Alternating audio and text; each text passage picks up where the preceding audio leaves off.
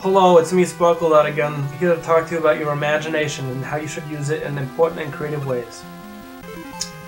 Did that sound ridiculous? Good, I'm glad, because it was supposed to. Anyways, it actually is important to exercise your imagination, because if you don't, then you start to become like more robotic, more stiff.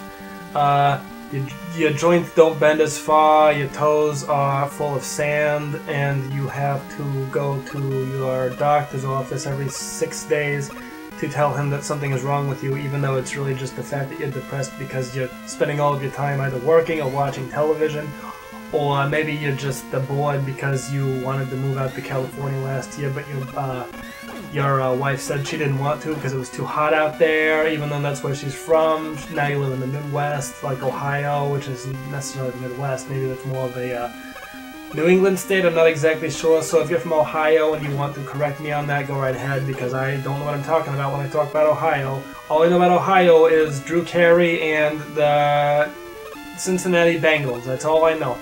Now, Bengals are actually very interesting to me because I like tigers.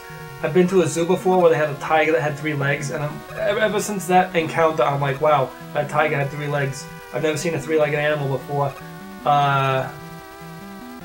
I thought that symmetry was important in the animal kingdom, but I guess this tiger was just born without a leg. And then I read the little panel in front of the tiger exhibit, and it just said that that particular tiger had its leg removed from pouches.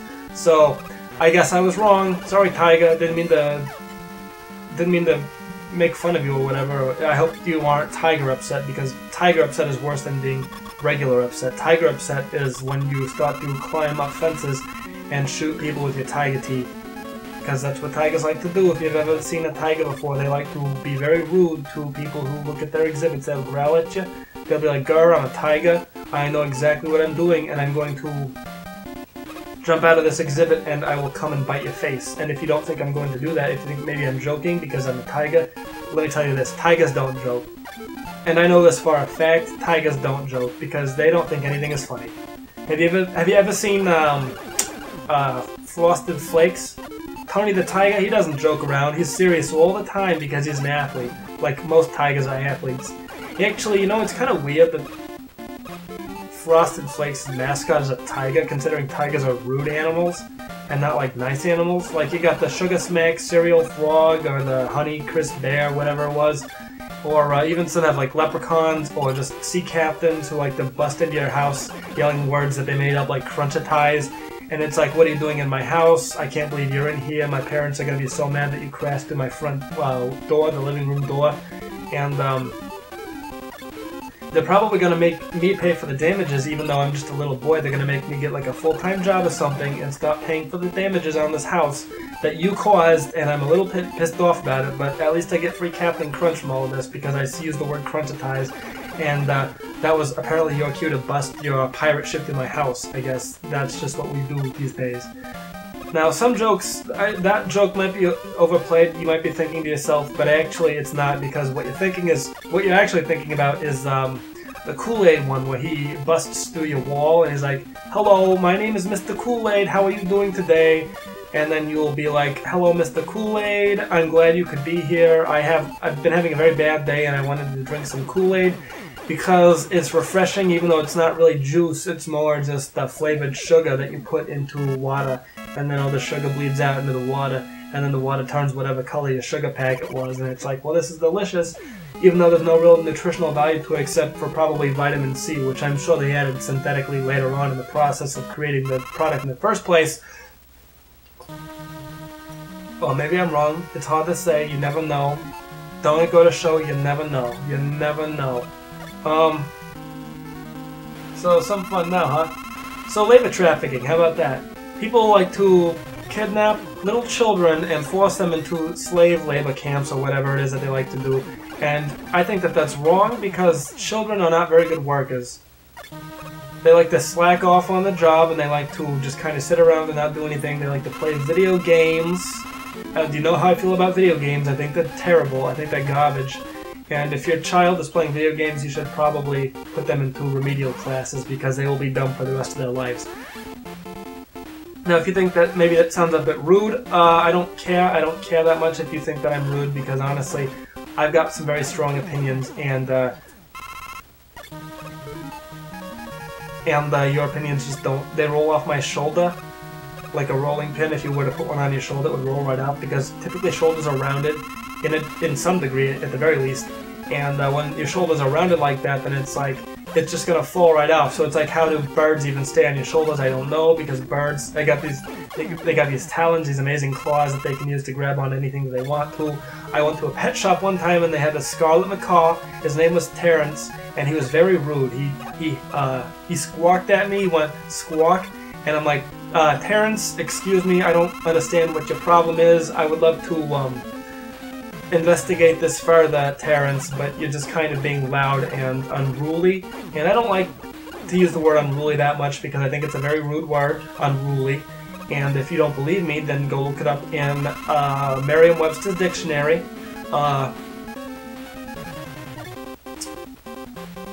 One of the synonyms of the word unruly is I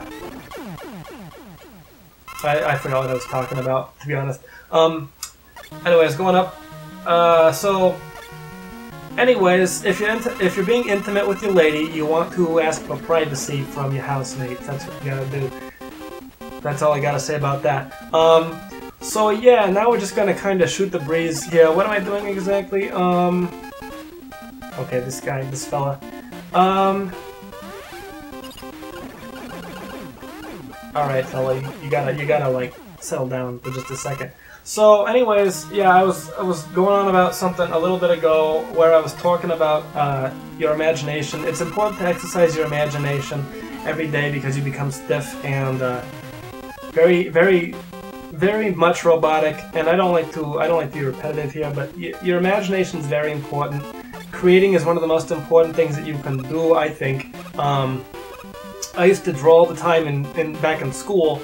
And when I was supposed to be taking notes, I'd be drawing, and the teachers would be like, you have to stop drawing so you can pay attention in class. I'd be like, well, what if I don't want to have a career as a social studies teacher, or a museum curator, or a chemist, or something like that, where it would be important for me to listen to what you're saying right now, but instead I want to be an artist or something like that.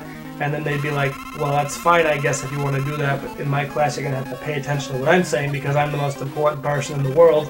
And for some reason you think that being a history teacher is not that impressive. It's like, well, you have to understand that I went to college for like 5 years, so I'm obviously smarter than you. It's impossible to be smarter than somebody who has formal education. And that's just what a lot of people think, and I don't know if I necessarily agree with that. Some people might. I certainly don't, because I think that intelligence comes from within. I think intelligence is something that anybody can have in any sort of capacity, and they don't necessarily have to study to attain such intelligence. I think that intelligence is something that a lot of people have naturally. Like I said, I was in my high school days, I was in my high school's talented and gifted group. Not to sound pretentious and nothing like that, but I was in my high school's talented and gifted group, and I consistently did worse than this one kid in my actually, he was in all of my classes in 7th grade. He was in all of my classes. And I consistently did worse than him on all of my tests, and he was always, like, passing his tests and stuff, and I was just kind of fucking around like I was talking about a little bit ago, because I didn't take it seriously. I didn't care that much, and I'm still not that upset about it. I think it's fine that I didn't pay attention, because like I was saying, this isn't what I care about doing. I don't like science that much, unless it's something that I'm actually interested in. Like, I'm not interested in cell division, but I am more so interested in something different, like astrophysics or whatever else you might have like that. And it's like, well, that all goes hand in hand, and I'm like, well, that's not true. That's just not true at all. It doesn't go hand in hand. You have to understand that. You have to understand that maybe. All right, buddy, fella. I'm gonna take it easy here for a second so I can finish what it is I'm doing right now, because this is very stressful. I'm very stressed, as you can tell. I'm a very stressed man. My nerves are going crazy. I'm shaking. My body is farting a lot, and I'm not controlling that. And it's like, well, that wouldn't be happening so much if this horrible, tense situation wasn't occurring before my very eyes. Now, you might think that that what I'm saying is insane because, you know, like, you like to call me insane, you think I'm a dumb person or whatever it is, and you like to feel better than me, that's why you watch my show, is because you think you're a better person than I am, and I'm not going to disagree with you. I think you might be right on that because, you know, I'm not a very nice person. I like to, go outside and I like to spray paint dogs green on St. Patrick's Day because I think it's very festive, and if the dog doesn't like it, then I guess I just have to deal with that, and the owner has to deal with that too. They're like, why did you paint my dog green? I'm like, I had a very good reason for doing it, and I'll tell you what it is. I'll explain it in my own words, and you'll be like, well, I don't want you painting my dog green at all. It doesn't matter if you have a good reason for it or not, because that's my dog, and you're not allowed to just paint other people's dogs. I'm like, that's where I disagree with you, because how can you own another living animal? That's what I had to say to them, and they're like, of course I can own another living animal. I have a contract right here saying that I bought this dog fair and square. I paid the rehoming fee. I paid for his shots and stuff and to get him fixed. And I pay for his food all the time. He eats a lot of food. You know, he's a big dog. He's a German Shepherd, and he eats all the time. He's eating out of his big old dog bowl. And he's a very messy eater, too, so I have to clean it up. That's how I know he's been eating so much. And they're like, well, I just wanted to see a green German Shepherd, and I'd never seen one before, and I thought that St. Patrick's Day was the best excuse I could possibly come up with for painting somebody else's dog. You're like, no, I don't think that's okay. And then he calls the cops, and the cops come over and say, did you let this man paint your dog? I'm like, and he's like, no, I didn't let him paint my dog. He just decided he was going to do it anyway. And I'm like, that's true, but it is St. Patrick's Day. To my credit, it is St. Patrick's Day. And the police officer's like, all right, you know what? Go ahead and paint this dog. I don't care. Just do what you do. Just don't paint this dog any other day of the year. It's not okay to paint anyone's dog any other day of the year besides St. Patrick's Day. So I got that verbal contract from a police officer, an officer of the law, who told me that it was okay for me to do these horrible things to animals. And I like to also step on snakes. I think snakes are gross. They like to wriggle, they go, and it's disgusting. It disgusts me. It makes me want to vomit out of my nose. So anyways, I think we're just about wrapping up here. We're about out of time, and what better time to end the episode than during the credit sequence of the game that I just finished. So anyways, thank you for watching. I've been SparkleDart. Be sure to water your plants, and cactuses don't need a lot of water, so don't water those cactuses too often, maybe like once a week or something if you really feel like you have to do it at all.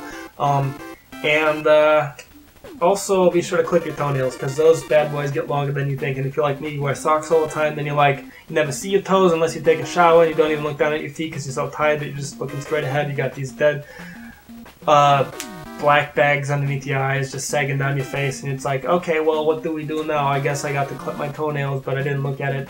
Yuki-chan's papa. Alright, so anyways, I think I've gone on long enough. I appreciate your patronage. You've been a very nice boy, and yeah, you know, just come back whenever you want to. I'll always be here, hugging you, except for when I'm not. Goodbye, mwah, SparkleDart.